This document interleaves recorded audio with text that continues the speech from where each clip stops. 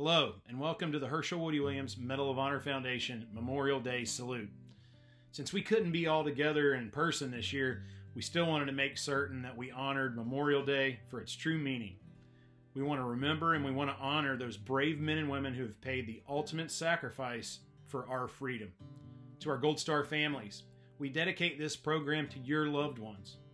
They are the ones that laid down their lives so that we can be free, and we dedicate this program to you, as you sacrificed one of your own for all of us.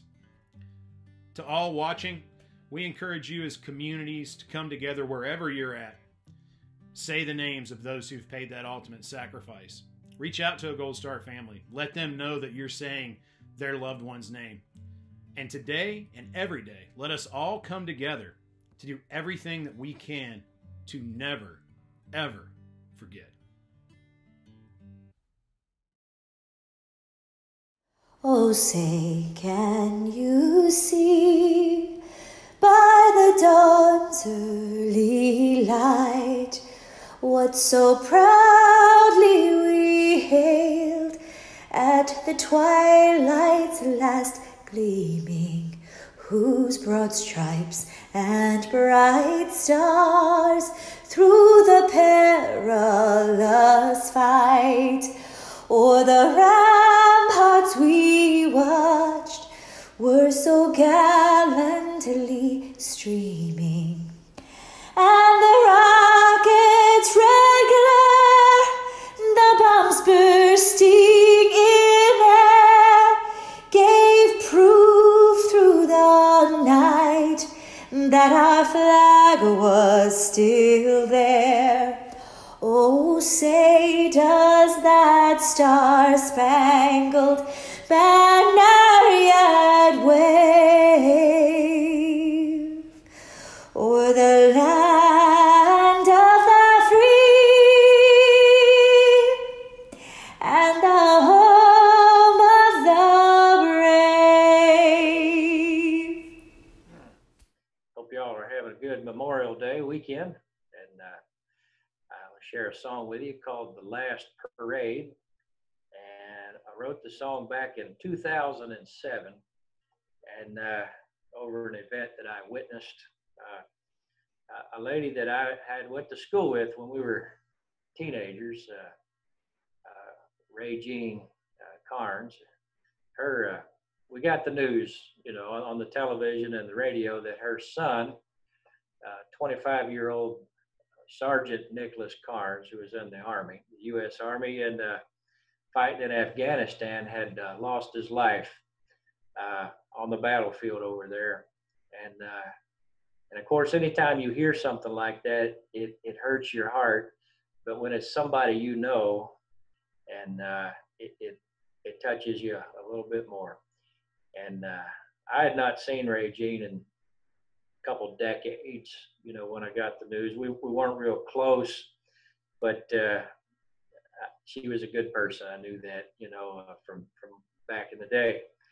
And I wanted to, like most people, we want to be supportive, but we don't want to get in the way.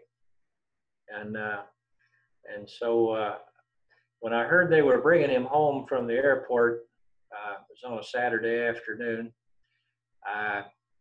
I just wanted to do something, just something to help that family know they were appreciated. And so I knew what time they were coming through over on a good place to watch it on Dixie Highway over in northern Kentucky. So I got in my car and I started over there, and I had a big old American flag hanging off the front of my house on the front porch, and I thought about taking that flag with me, but it was kind of big, and I thought to myself, I really don't want to draw attention to myself. I'm just there to just be supportive. And I got in my car and I started down the driveway, and a voice in my head said, "Boy, you go get that flag. It's not for you, it's for that family." So I backed that car up and I got that big old flag and I took it with me.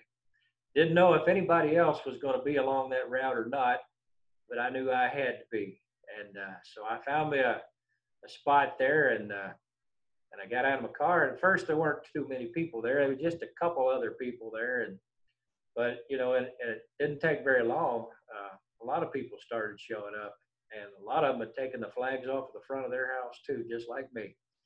And well, here come the hearse. It had a police escort, and you'd have thought the president was in that hearse.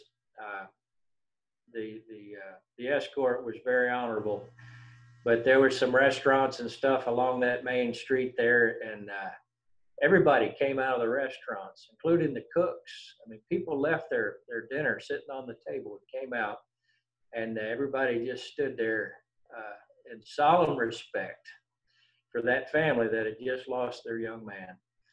And and it was appropriate. It was right.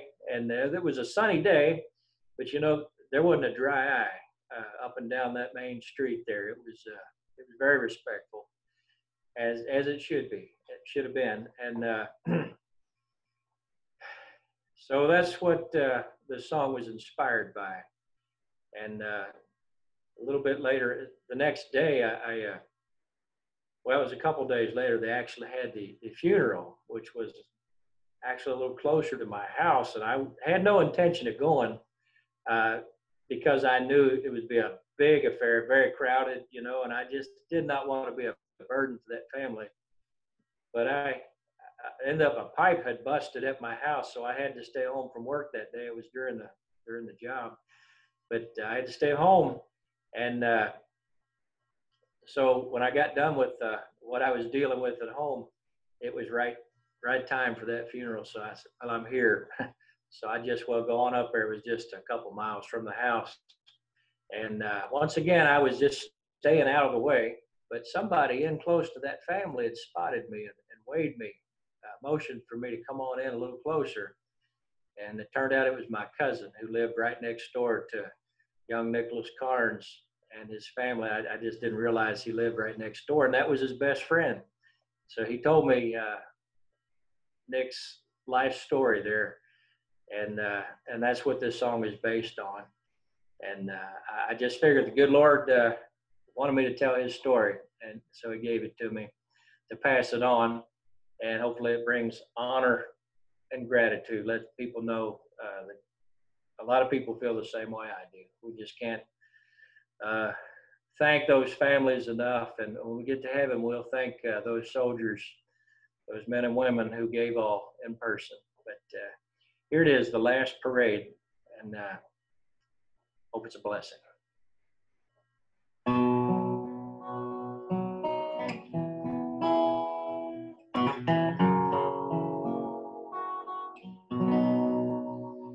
I didn't know the boy, but I had to go. I knew his mom many years ago. There were hundreds there, and I was one, come to pay respect to a fallen son.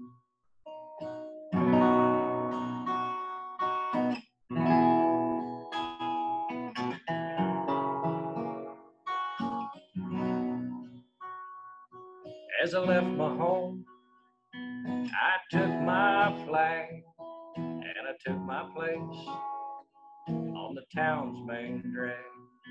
There were little kids and bikers there for a single call to show they care. Thank you, son, for how you fought that day.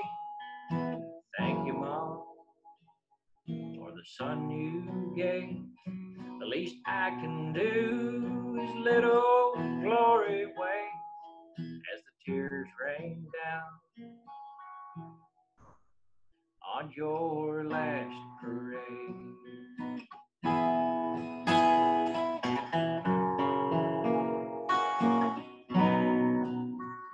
He grew up next door to a friend of mine.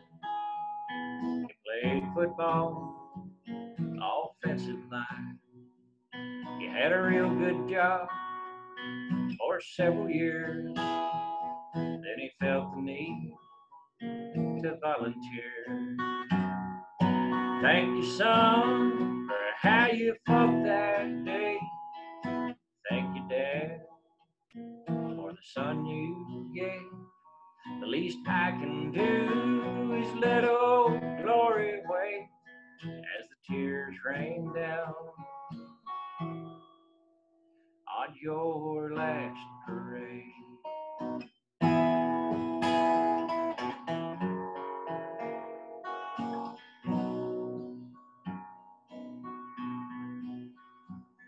He married well on a summer day. His anniversary is only weeks away. Now he's laid to rest by his grandpa's grave as the veterans play Amazing Grace.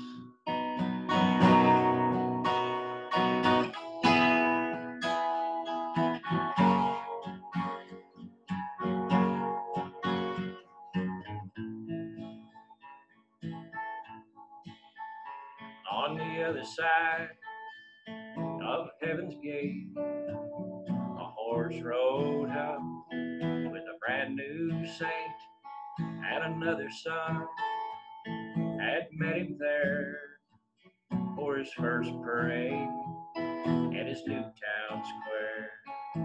Thank you, son, for how you fought that day. Thank you, Lord, for the son you gave. The least I can do is let the banner wave as we gather round for the last parade.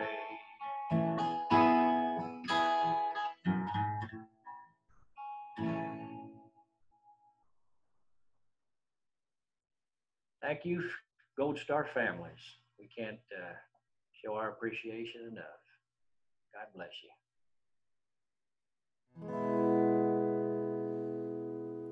Hey folks, Aaron Biebelhauser here. Hope you're having a good Memorial weekend. I just want to take a minute and share a song with you, a real special one that I wrote, and I want to send it out to any Gold Star families out there or folks who have lost family members in military service, and especially to my friend Pat Crawford, who gave me this incredibly special gift, the Gold Star pin from her brother's passing in Vietnam. But really wonderful gift there, very unexpected thing to receive. But sending a little love to everybody out there. And this is a song that I wrote with my pal Mark Brinkman. So shout out to Mark. Hope you're doing well, pal. This one's called Gold Star Mother.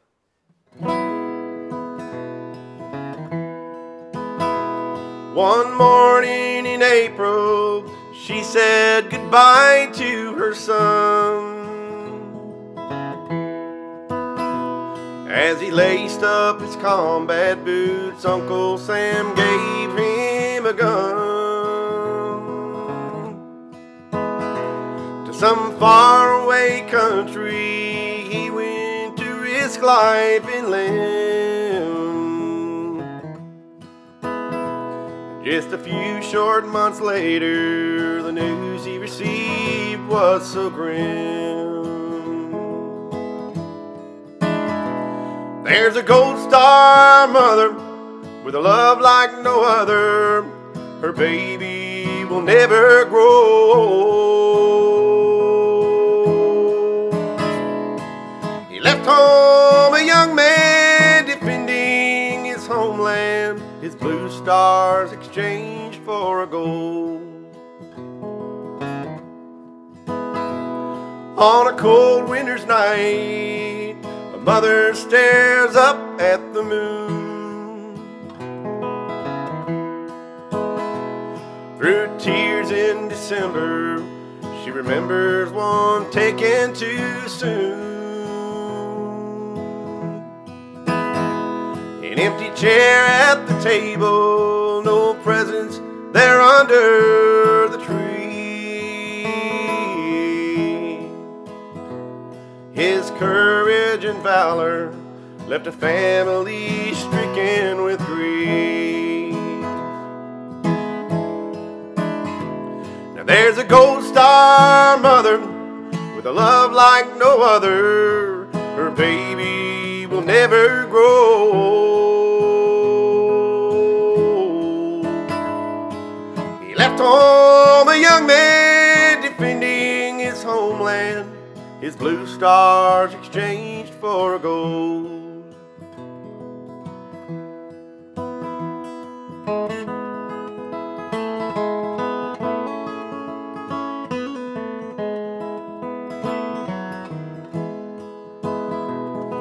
A flag and a candle sit on her mantle these days, and the pride that she feels in her heart still won't ease the pain. So she prays for a world without war and a peace that will last, where a gold star mother just might be a thing of the past. Where a gold star mother with a love like no other, her baby will never grow old. He left home a young man defending his homeland, his blue stars exchanged for gold. He left home a young man defending his homeland, his blue star is exchanged for a gold. So we wanted to share some music with you, and I wanted to share this song, which is very special to me, a song that I wrote and recorded with my band 30 Spokes many years ago. And it's called Soldier's Lament. And it's a song told from the perspective of one of those brave who laid down their life so that we can all be free. Soldier's Lament.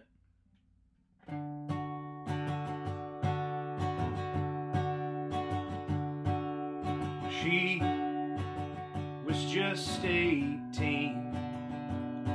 She gave her heart to this soldier boy, and I got on one knee. She knew that her hand was what I was asking for.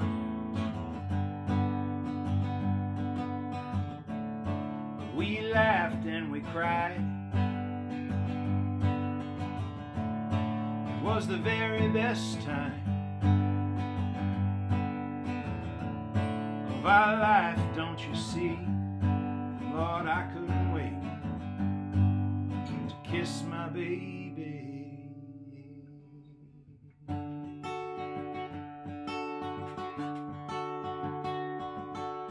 Like was sent to war to fight for freedom. It was my heart, and she wrote me every night.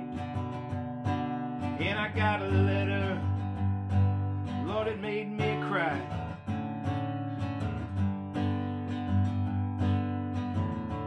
She said, hurry home, you see. Soon a father you will be. I said, honey, the way it sounds, I'll be home safe and sound to kiss that baby.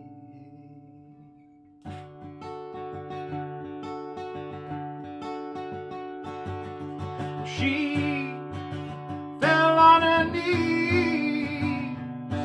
Those men came with that neatly folded flag. She cried and cried, up and said, God, why would you take him from me?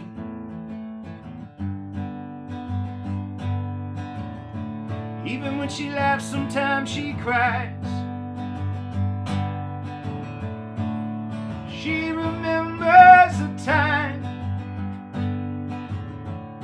when I was hers and she was mine. Lord, I'd give anything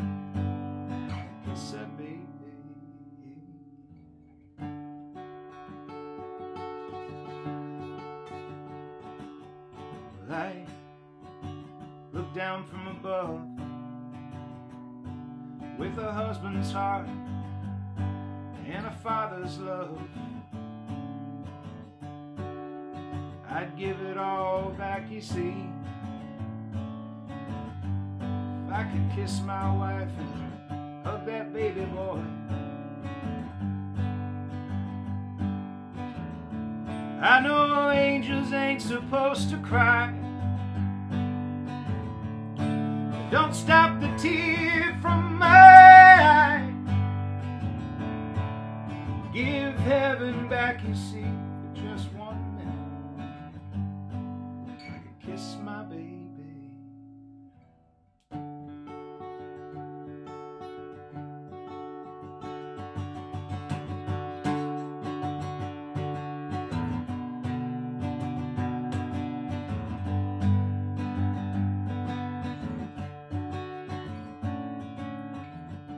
Freedom, it's not free.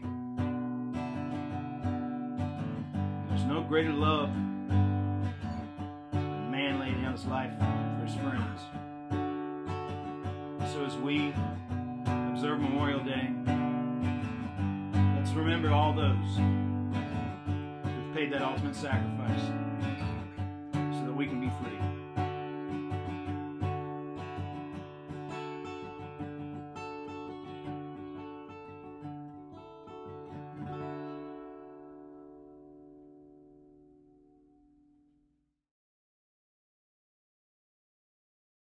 As a youth growing up, we were subject to a Memorial Day that it was so different than the Memorial Day that we are experiencing in our society today. There would be thousands of people in the community that would go to the various cemeteries to ensure that those who had given their lives for America in our armed forces were recognized and honored for their sacrifice.